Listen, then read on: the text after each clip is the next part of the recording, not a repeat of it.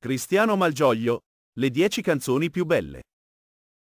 Quali sono le canzoni più belle di Cristiano Malgioglio? Da diversi anni lo conosciamo come personaggio televisivo eccentrico, tra battute taglienti e costumi pittoreschi.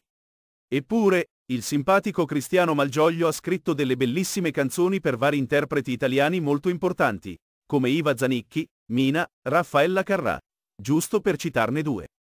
Di seguito vediamo quali sono le più belle canzoni scritte e interpretate da Cristiano Malgioglio, con un breve accenno alla sua biografia. Biografia di Cristiano Malgioglio. All'anagrafe Giuseppe Cristiano Malgioglio, è nato a Ramacca il 23 aprile 1945. Lasciò la Sicilia per trasferirsi a Genova, dove abitava la sorella, e incomincia a lavorare presso le poste come smistatore della corrispondenza. E, nella città ligure, che entra in contatto con gli straordinari cantautori della scuola genovese, come Gino Paoli, Luigi Tenco e Fabrizio De André. Proprio quest'ultimo gli consente la svolta, facendogli conoscere un'importante casa discografica milanese.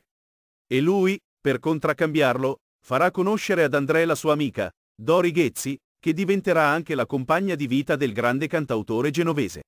Dopo una lunga carriera come interprete e autore, dagli anni 2000 comincia una intensa attività televisiva come opinionista ed ospite di svariati programmi televisivi a tema musicale e non. Partecipa anche come concorrente ad alcuni reality show, come l'Isola dei Famosi e il Grande Fratello VIP. Nel dicembre 2022 ha condotto un programma tutto suo, dal titolo Mi casa es tu casa, in onda su Rai 2, che riprende il format di A raccontare comincia tu, ultimo programma di Raffaella Carrà. In pratica, egli ospita in casa personaggi famosi, soprattutto della musica e dello spettacolo, e dialoga con loro tra aneddoti seri o divertenti, intervallati da spezzoni di repertorio. E, diventato anche giudice di Amici, talent show come noto curato e condotto da Maria De Filippi.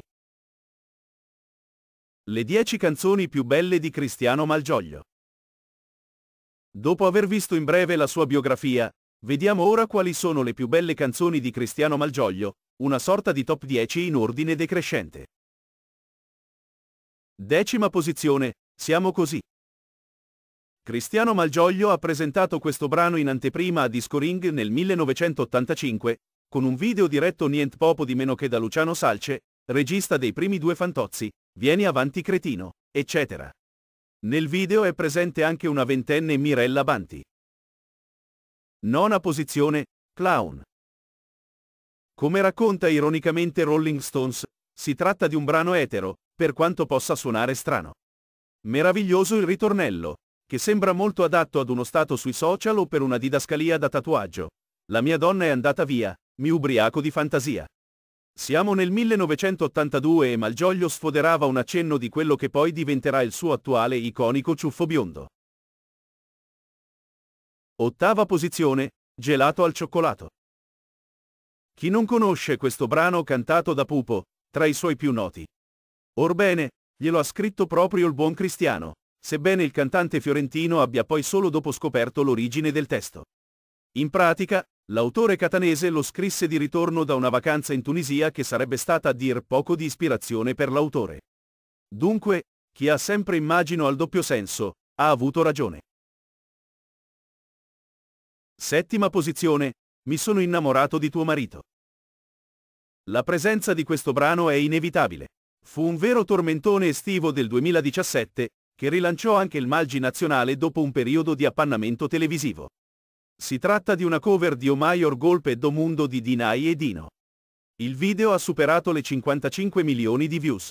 Infatti, Cristiano entrò anche nella casa del Grande Fratello VIP, regalandoci simpatiche performance rimaste nella storia della televisione trash. Da lì tanti altri tormentoni estivi, anche in salsa latino-americana. Attorno al brano c'è anche un aneddoto.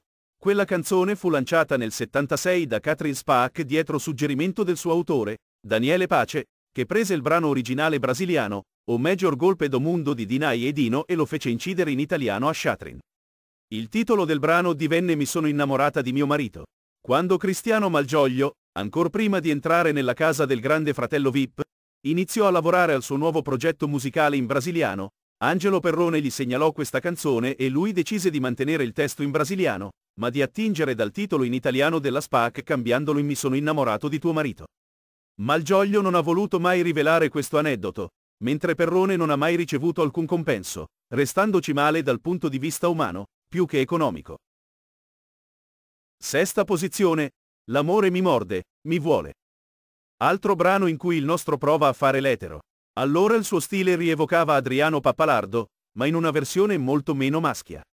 Correva l'anno 1979. Quinta posizione. Forte forte forte. Il brano dà anche il nome all'album di Raffaella Carrà che lo contiene, uscito nel 1976. Il quale contiene uno dei brani più noti della compianta artista dal caschetto biondo, A far l'amore comincia tu, rilanciato in una versione remix qualche anno fa. Forte forte forte darà anche il titolo ad un talent show presentato sempre dalla Raffaella Nazionale. Quarta posizione. Cocktail d'amore. Brano reso celebre grazie alla straordinaria showgirl Stefania Rotolo, che morì prematuramente. Lo ritroviamo anche nella colonna sonora del famosissimo film Le fate ignoranti del regista turco Ferzan Özpetek. In anni più recenti, a rinverdire il brano fu il programma di Rai 2 condotto da Amanda Lear che la intona nella sigla di apertura. Il brano è un inno agli incontri occasionali nelle discoteche. Terza posizione. Testardo io, la mia solitudine.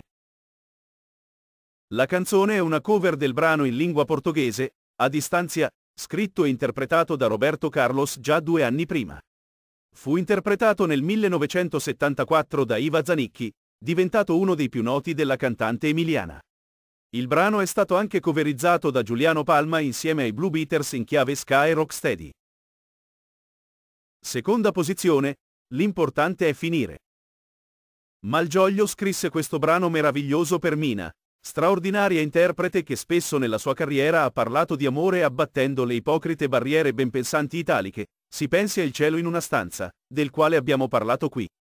Come noto, il brano si sarebbe dovuto intitolare L'importante è venire, ma poi, per non fare scoppiare scandali e censure, il venire si trasformò in finire. Il senso però è chiaro. La protagonista della canzone cede ad un'altra notte di sesso pur pensando di mollare la partner. Prima posizione. Ancora ancora ancora. Altro straordinario brano interpretato magistralmente dalla Tigre di Cremona, Mina. Come raccontato dallo stesso Malgioglio nella vita in diretta, l'autore si è ispirato ad una telefonata di un partner che gli diceva insistentemente di amarlo ancora. E visto che Mina gli chiese con altrettanta insistenza di scriverle un brano, Cristiano buttò giù il testo in pochi minuti. E che testo! Caldo, sensuale, struggente, malinconico. A mio avviso, il suo più bello. E tu, conosci le canzoni più belle di Malgioglio? Qual è la tua preferita? Lascia un commento e un like e iscriviti al canale. Grazie.